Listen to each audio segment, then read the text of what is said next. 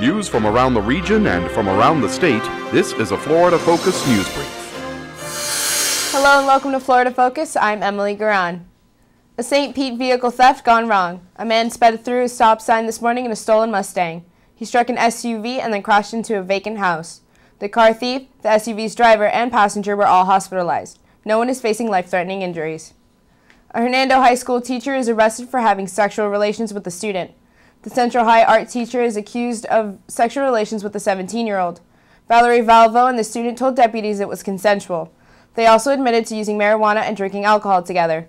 Valvo faces 3 counts of unlawful sexual activity with a minor and 1 count of contributing to the delinquency of a minor.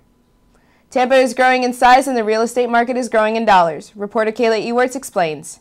Tampa is now ranked number 5 for metro area population growth nationwide.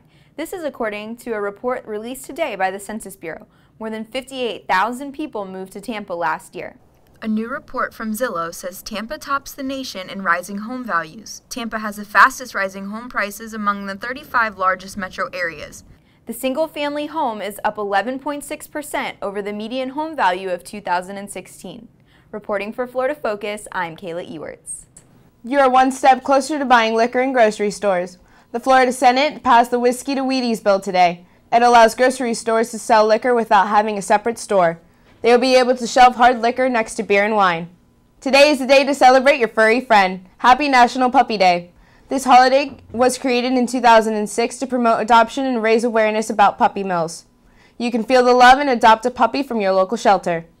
That's all we have for Florida Focus. Thank you for watching.